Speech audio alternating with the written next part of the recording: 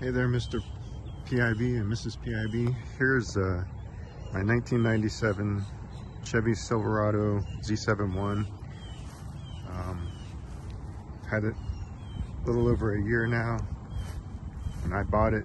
I bought it from a friend who had fixed it up, and he did most of the work, him and my son.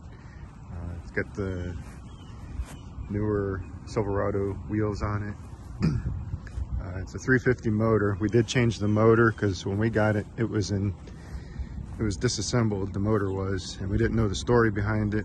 We just know that it had got towed and they applied for a title and we got it that way. So we picked up a motor out of a 99 Tahoe and swapped it out, and it runs good. Transmission was good. The four-wheel drive works good. Like I said, it's a Z71. It's a really good truck. I've never had a red truck, my first red truck, and I love it. It's sunburnt. It's got the original paint on it. I've named him Clifford because he's big and he's red, and I just love this truck. Inside, he's got leather interior. They had a dash protector on it, but everything works in it. It's the four-wheel drive. Like I said, it works. It's electronic. Back seats, really good condition. Headliner, it's a little dirty, but it's there. It's not falling down. But overall, love this truck.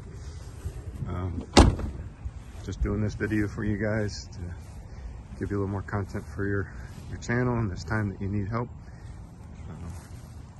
Hope you like it. I did put the step bars on there. It had little like single step bars when I got it, and like I said, the wheels, I think they make it pop. These are 18-inch. I think they're off a 2020 Silverado. Got drilled and slotted rotors, calipers, so it's been gone through. Really good truck. Yeah. That's Clifford. Thank you. Here's a little look under the hood. You can see the motor. Everything's basically stock in here. Except the motor was swapped out. Runs really good. The truck had 223,000 miles on it. The motor supposedly 120 or so, give or take. It runs really good. Enough power. That's it. That's the heartbeat.